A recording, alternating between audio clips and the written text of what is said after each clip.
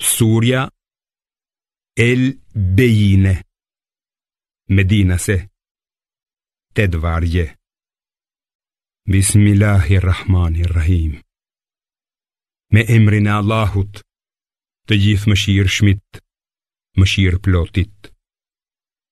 Ata që nuk besojnë prej idhëtarve të librit dhe idhujtarve, nuk do të largoheshin nga mosbesimi i tyre, derisa t'u vinte dëshmia e qartë, një i dërguar nga Allahu, i cili t'u lexonte faqe të pastra, Kuranin, të cilat përmbanin rregullat drejta. Ata që u ishte dhënë libri, u përçan vetëm atëherë kur u erdhi dëshmia e qartë. E megjithatë, ata qenë urdhëruar vetëm që të adhuronin Allahun me përkushtim të sinqert, duke qenë në fenë e pastër të Ibrahimit, si dhe të falnin namazin e të jepnin zeqatin. Kjo është feja e drejtë.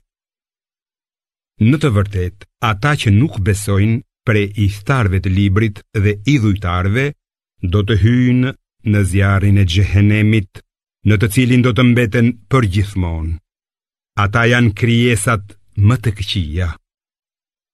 Padyshim, ata që besojnë dhe punojnë vepra të mira, pikërisht ata janë krijesat më të mira. Shpërblimi i tyre është te Zoti i tyre. Kopshtet e Adnit, në për të cilat rrjedhin lumenj e ku do të banojnë për herë.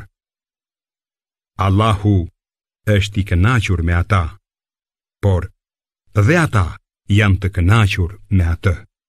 Kjo është dhurata për ata që e kanë frikë Zotin e vet.